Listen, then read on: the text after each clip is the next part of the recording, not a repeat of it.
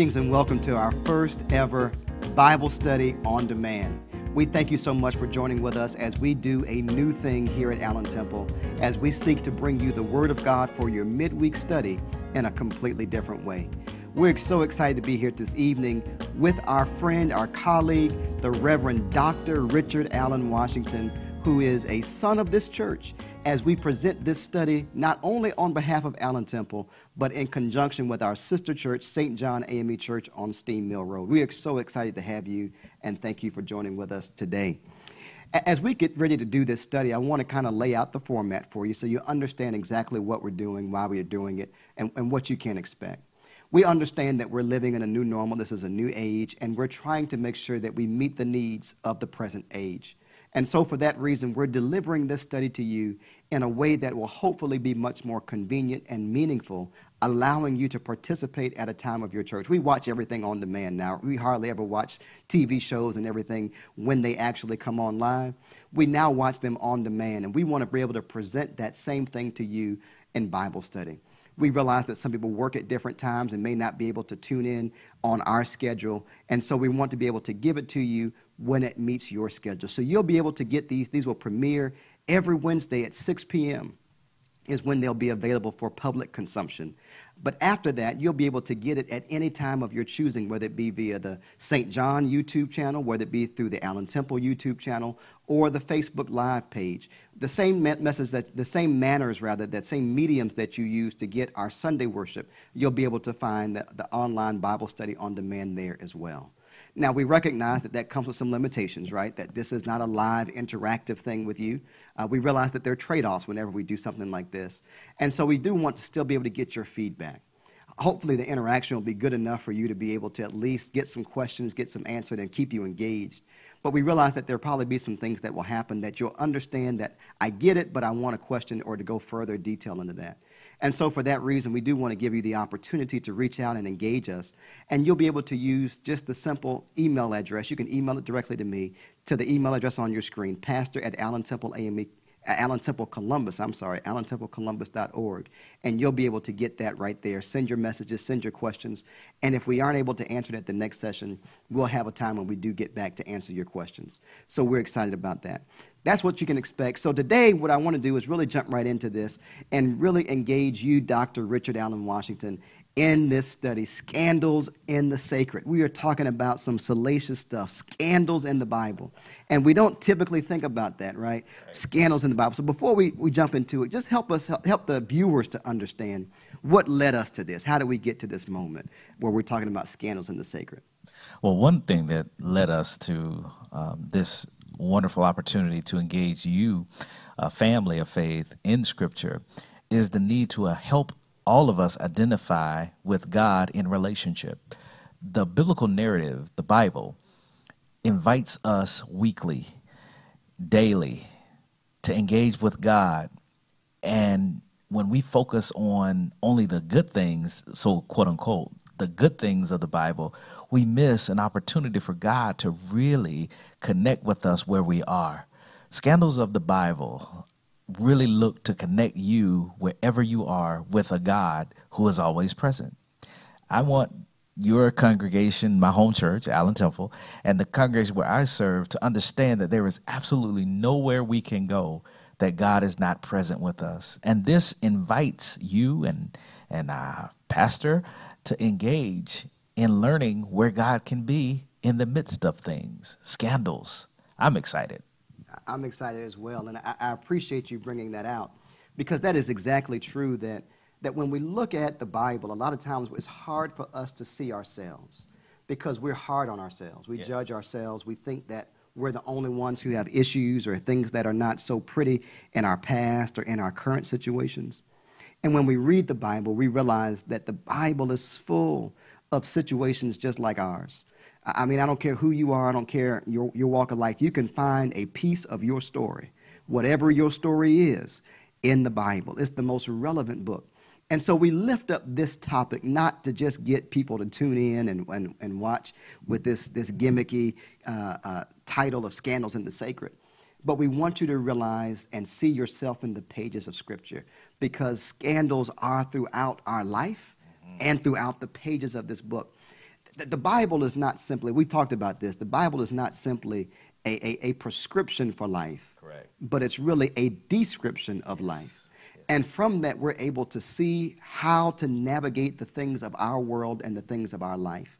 And so when you look at the Bible, you crack the pages of the Genesis open and immediately, I mean, you're met with scandals, right? I mean, immediately Exactly. you see them. I mean, what are some of the ones that you see immediately jumping off the pages? Well, the very first picture of human life interacting together is of a man and a woman. You can't get no more in touch with the world now than men and women, and their interactions and how they are distracted and preoccupied with things that lead to some activity that gets the world in trouble. It starts out that way. Family struggles and scandals are how we get started. After a mother and a father, a husband and wife mess around and catch themselves in a scandal, then a brother. We got blood on the pages, right? As soon as we get started, we got a murder plot. Within the first few chapters of the Bible, I mean, how scandalous is that? And truth be told, we could go through, page after page throughout the Bible of scandal after scandal. And obviously for time, we're not able to do every scandal. But what we really want to look at is kind of some big ones, maybe some ones that aren't as known, as well known, but that really do serve as consequential turning points in the biblical narrative.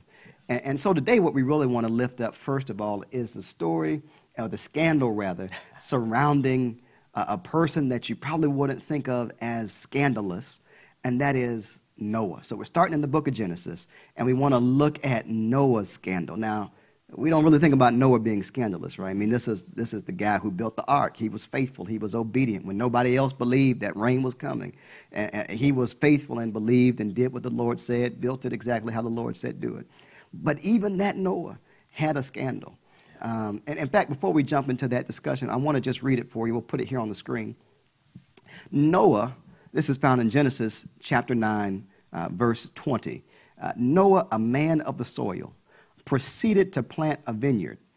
When he drank some of its wine, he became drunk and lay uncovered inside his tent. Ham, the father of Canaan, saw his father naked and told his two brothers outside. But Shem and Japheth took a garment and laid it across their shoulders. Then they walked in backward and covered their father's naked body. Their faces were turned the other way so that they would not see their father naked.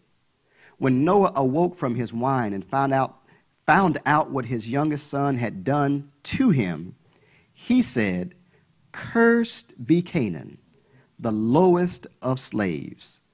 Will he be to his brothers?" He also said, "Praise be to the Lord, the God of Shem. May Canaan be the slave of Shem. May God extend Japheth's territory. May Japheth live in the tents of Shem, and may Canaan be the slave of Japheth." After the flood, Noah lived 350 years. Noah lived a total of 950 years, and then he died. So obviously that's the passage, that's the scripture text. But break it down for us. What really just happened here? What did we just witness? Well, the first thing that we have to acknowledge is that there's a wow factor. A father cursing a grandson. And I'd like to start there with, I don't know about you, but we have children. We're fortunate. We're blessed to have children. And I think that there are certainly some grandparents who are listening and watching us now. Now, my experience with grandparents is just a wow factor. The way that my parents engage with their grandchildren is completely different than the way that my parents engage with me. Grandkids get away with everything. And for those who are looking and listening, you can go ahead and say, yeah, you're right. Grandchildren can do no wrong. The children are different. And so it's interesting to me with how grandparents love their children and how much joy grandchildren bring to their grandparents. To see a grandfather curse a grandson is a wow factor. Wow. And for something that the grandson didn't even do. That's a great point. Did it. Ham did it. Ham is the one who allegedly did a disrespectful act. And his son bears, according to scripture, Canaan, which really is a land, bears the brunt of this out of order disrespect, or behavior. So the wow factor starts out there with a family dynamic of grandfather cursing grandson and son being silent in the midst, watch this, in the midst of his child being disciplined or cursed. So there's a lot going on to start there. And then you have to deal with the fact that the brothers were aware of what to do, but they quietly kept this information, this wisdom from the youngest brother who did something that has a behavior that we have deemed in Scripture as disrespectful. So that sounds like what the real scandal is. I mean, there's a couple of scandals here, and we'll get to them because this is a layered scandal. Mm-hmm. But dealing first with the scandal of what Ham does to his father. Because obviously it seems on the surface that this is somewhat of an innocent. Okay, so you saw your father. I mean, what's the big deal, right? To the point that he wakes up and curses Ham and Canaan by extension. It seems almost as though the punishment doesn't fit the crime. Because on the surface, when we read it, it just doesn't, we don't necessarily, the scandalous nature of it doesn't pop out. There's more to what has happened with what Ham does or doesn't do, right? The fact that he saw him naked was not just the issue. Right. It's what he did after that, right? Or what he didn't do, right? He goes and tells somebody instead of helping to, I guess, preserve his father's dignity. You know, what's interesting about this is we aren't privy to know exactly how Ham responds to his father. We do know he tells somebody because the older brothers come and do what is considered orderly, which is to cover their father. We don't know if, well, it's obvious Ham didn't know to do that. And it's obvious that the brothers come to do it because they haven't shared that knowledge with their younger brother. What's interesting here is to consider how this wow scandal takes place. Noah. Let's start there. When we talk about where to start, let's start with Noah. Noah is drunk, according to Scripture. That's the first real scandal. I mean, the man of God is now drunk. The chosen one. Right. And we need to take a moment, if you want to identify yourself in this, chosen people have crisis. My God.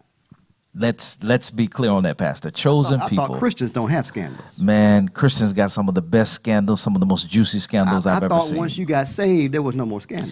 That's when scandals start, I've discovered. Okay. The moment I make a decision to go after the will of God for my life, the moment I try to live right, the moment I try to follow the vision that God has for my life and for the legacy I want to live, all hell breaks loose. And I'm not certain if people are really ready to embrace that scandal comes from being saved. My God, let's stop there before we get back to that, because I think, as you would say in your preaching, let's put a kickstand right there, a hermeneutical kickstand right there. Right. Because that's really the essence of what we want to do in this study. Exactly. Is talk about the reality of the fact that all of us have some stuff that if it hit the front page of the news, if we can be real, I mean, the saved folk, the ones at St. John and Allen Temple, the ones who've been in the church their whole lives, we have some aspects of our lives that we want to keep hidden from plain sight. Yeah. And how do we love through that? How do we learn through that? How do we treat each other through that? Rather than getting excited because there's a new scandal to get on the phone and gossip about, how do we love people through these moments? It's interesting you mentioned this very powerful word that I'm growing to respect and love and enjoy, and that is love. How do we love people through scandal? I think for me, that's a hermeneutical kickstand. There's a theme in the biblical narrative, starting in the book of beginning, Genesis, that raises itself if we pay attention, and that is how love is determined to bring everybody into order. We have to, as you said, Pastor, we have to love people through the scandal. Listen, I'd like for us to really look at this chosen man, and let's not be so biased. Chosen family, this chosen family of Noah, to bring the new world into existence. God chose Noah to bring this new world into play. Noah is selected out of everybody in the world at that time. He's the first family. He is the first family. How about that? First family and scandal go hand in hand. How about that? And I want churches to understand that. The reason that your pastor is qualified to take and lead and counsel and give guidance through your scandals, family, church family, community, is because often when the enemy is going to attack a congregation and a family of faith, they come for the head first. Because if they can get the head messed up, the body will follow. So this is why it's essential that you pray for your pastor, you pray for leadership in the church. You also need to give your pastor some relief, some time to get away, to refresh. Look, the first family is who the scandal hits. Your pastor and first families in leadership as well, not just preaching, but leadership officers need to be aware of this. We are the first in line to receive all kinds of attacks. And as we receive them, we learn to love one another through them. This is why leadership is qualified, if you will, to guide the congregation through, because leadership understands what scandal does. Noah, first family, selected to do a great new move, comes out of this extraordinary experience, the boat, which everybody knows about, right? The boat. The boat. We know that piece. We know that piece. 40 days, 40 nights, right? We know that. Which is not exact, but... Yeah. Now, here's something you may not know. Whenever you see the number 40 in the Bible, it is symbolic of a time period that scholars can't quite name to the date. 40 is symbolic of an extended period that scholarship has said we're going to bracket this period. That's just being real. So, in essence, Noah and his family were trapped in a boat for a long period of time. Now, let's be real. It's pandemic, right? We have been going in 2 years, somewhat trapped with people we love. We have often talked about how it's impossible not to have confrontation, scandal with your family, and you love them and you live with them. Think of Noah in a boat, not in a house, not on dry land, but in a boat with not only his family, but animals. My God. I want people to identify with this man. You and I understand, and you should too, the pressure that can be produced by staying in close quarters for a lengthy period of time. The pandemic, look, we losing our mind, right?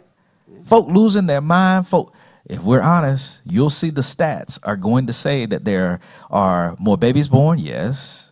There are more marriages taking place. Yeah, I'm a witness. But also there's some divorces that take place because of the pandemic. Noah comes out of this boat having lost everything. And this is the first, we want you to draw, we want to bring you into the scripture and walk around in the scripture with us. Noah lost everything as a man, which in this time period was supposed to provide, to take care of. He loses all of that. And he steps on this new land with nothing. I don't know about you, but when you're hit with, you have family and you have children and grandchildren that are looking to you because, watch this, you said God said come here. We in this mess because of you. You talking about following a God whom we don't know. You know this guy. We don't know. You got a relationship with this guy. We don't. But you said this is what it's going to be. We lost everything. All our friends are gone. Friends gone. Life as we knew it is gone. Everything. And now we on this land we've never, what? And God says, go forth and prosper. What? Be fruitful. What? The pressure is what I'm getting at. Scandals arrive in life when pressure shows up. Pressure comes to Noah. And as pressure shows up in his life and his family, he needs to have an outlet. That's real. Ain't nothing quote unquote holy about that. You need an outlet. Some of you all been smoking for years because that's your outlet. Some of us been drinking for years because that's our outlet. You ain't got to say, man, you know, that's real. Some of us eat as an outlet. And the pandemic has, look, they got this thing now where they said the pandemic 20, where people have gained 20 pounds. I got mine. People have gained weight because of what the pandemic, what they eating and doing all kinds of. Listen, when pressure comes, you need an outlet, a release. And Noah's release happens to be one of the oldest releases in human history, which is, as the scripture says, he's a man of the soil. He knows how to make wine, good wine, that stuff that'll get you really inebriated. And he has some. And it's so good to him. He gets drunk because he wants to forget the pressure. Scandals make you want to forget pressure. And Noah, wanting to forget pressure, watch this, picks up what I call a crutch, a substance abuse, an addiction, if you will, that causes him more trouble than good. Step one in a scandal, beware of how pressure will lead you to pick up habits that are not holy for you. My God. And I don't want people to misunderstand what we're saying. We're not condoning drunkenness. That's not what we're saying. No. But we want you to understand the human element before we become judgmental and critical of Noah or others for whatever their scandal may be, to understand what led to it. Because we'll often say, well, I don't know how they could do that. They had everything. They doing how they did. Have you ever been in their shoes? Pressure. Have you ever had to deal with the burden of the title that they hold? Pressure. Life looks great, but you don't know what it is like to have to deal with being in the spotlight. You don't know what it's like to have to do what they're dealing with that you don't see. You mentioned he was trapped, dealing with stuff that nobody else knew about. Nobody else comprehends. And we read through the passage, and we kind of just brush over the fact that he spent this indeterminate amount of time, lost everything, but was trapped and confined, lost everything, had to start anew. And while, yes, there's great opportunity, there's a great land of newness that's there to create a new world. The pressure of being the sojourner, if you will, of that new world is inordinate. And he is trying to find. Now, of course, we would say you need to find a positive outlet. Exercise and volunteer, do good work, do something good, plant a garden, and that's good. But what we want to deal with here is just the reality that sometimes our humanness can cause us to succumb to the pressures and do things that we regret. So we ought not be judgmental. We ought to be loving as a church, as Christians, and how we help people through their scandalous moments. You mentioned something, loving people through scandal. It brings to my attention that we need to ask this question of our congregations. Are you loving people through their scandals? Are we leading congregations to love people through their scandal? Love is, I share this often now with the congregation that I'm privileged to serve. Love is the element, the weapon that God gives God's people to overwhelm any circumstance. It's love. How could Noah have been loved through this scandal? If Noah was a part of our congregation, and we hear it, because it's going to be on, matter of fact, right now, there's a Noah-type situation scandal going on in Jacksonville, Florida. Yeah, Urban Meyer done messed up. He done slipped and fell in it. And what's interesting is how is the community, the family, going to love him into living healthier? Love. So we need to wrestle with this scandal of love. Like, do we serve congregations that are loving? Is the atmosphere of our congregation an atmosphere where love overwhelms scandal? And it's interesting because as you were speaking, my mind also went to the fact that we not only have to love others through scandal, we need to love ourselves through scandal. Wow. Because we can be hard on ourselves. Yes. And we will carry the guilt. Because now, as you were thinking, I was thinking about the fact that part of, I think, what made Noah so irate when he, quote, found out what his youngest son had done to him was not only that you saw me naked, I'm embarrassed that I was drunk. I'm embarrassed that my son has seen me like this, in this state of being inebriated, of being unclothed, vulnerable, at my lowest. And part of his cursing him is out of anger, obviously, out of embarrassment. And what do we know about anger? Anger is the secondary emotion of hurt. And you hit it dead on the nail. He's embarrassed that I'm the provider. I'm the one who led us to where we are. And now I'm in a situation where I was in a position of vulnerability to my sons that I didn't want to be in. That's big. And it's funny you mentioned about from a place of hurt. I think I shared with you, my therapist will ask me sometimes, are you saying that from a position of clarity or from a position of hurt? And that's heavy, because I think part of what Noah does here is he responds out of hurt, which makes us even more scandalous. This is what's interesting, and here is the real crux of where we're digging into this, family. We're trying to bring you into this experience. Noah speaking out of hurt. He's drunk. He's drunk. He's hung over. He wakes up with a hangover. Hello, have you ever had a hangover? Don't answer that. Have you ever had an experience where you've been so intoxicated with the spirit of the wine that you can't think clearly? He's hung over, and he does something in a hungover state. He curses his grandson, his line. Now, I need to be clear. A curse from a drunk person is not really a curse, because they're not in their right mind. Think about that.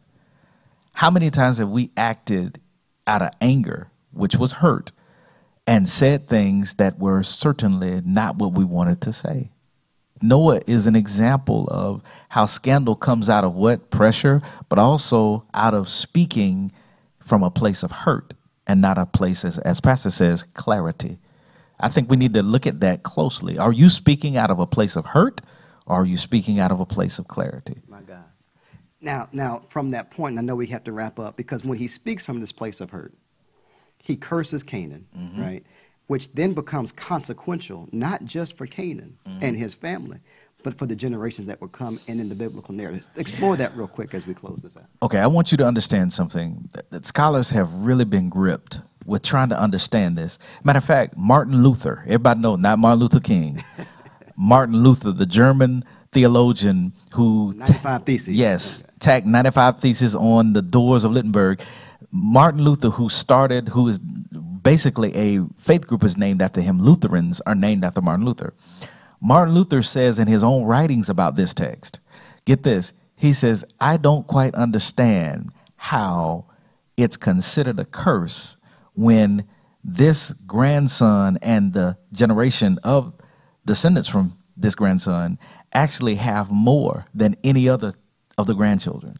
Canaan becomes the most prosperous and the most sought after land of any of the descendants of Noah.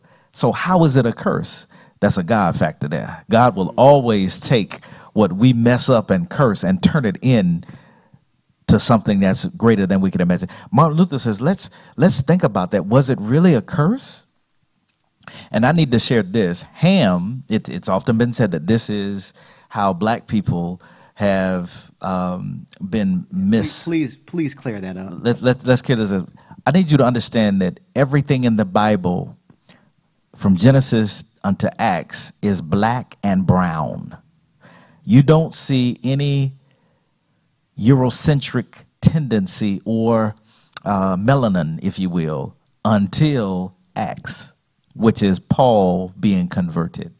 Everything else is black and brown.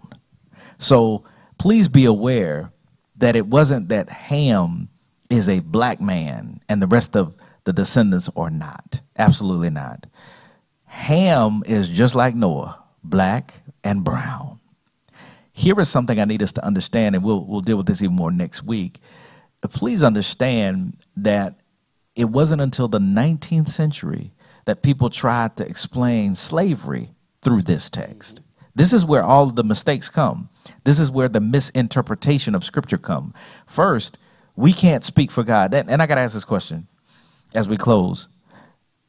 Does God speak in this? A man, a human, who is what? Drunk, hurt, embarrassed, speaks a curse. God never curses. Now that's something for us to explore. God never curses. And look, what's so interesting is in Scripture today, Noah said, blessed be everybody else. But God never speaks of that. We never hear, this is what God said. All we know is that Canaan became the greatest. Scandals often produce some of the greatest blessings in your life and in our life. But just consider that reality.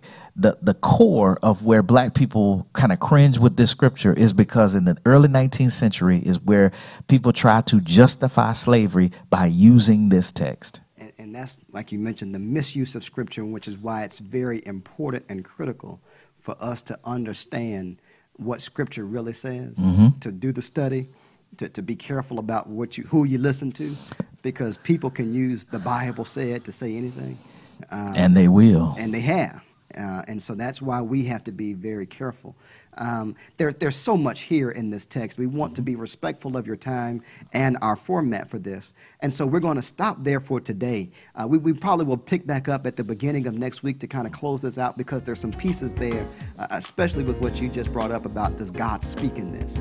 But hopefully what you have seen thus far is that scandals are a part of life. Scandals are a part of the Bible, yes. But we can see ourselves in all of this. And through that, God still loves. God still blesses. Even at your lowest point, even in the most embarrassing moments, God still lives. God still moves. God still blesses. And so we ought to be encouraged by that. I'm excited about what we're doing here. I'm really excited. Listen, I need to say, Pastor Cooper has given the email address for his congregation to share questions so that we can grab those questions. I want to do the same. St. John, you know the email address to the church. You can use that email to send questions so that we can engage with your questions as well. Or text your pastor. Just text pastor and we can get those questions in to hear and try to grapple with them over the next few weeks. I'm excited. That's where the fun's going to come in. Yes, we to hear you. With the text. We wrestle with your challenges of faith. And it helps us, watch this, to know where we need to preach more. Exactly. Where you're weak, we want to strengthen your faith. Well, that wraps it up for this first edition. Hopefully you've been blessed. Hopefully this works for you. We're excited about what God's doing in this season. You have a blessed, safe week, and know God loves you, and so do we.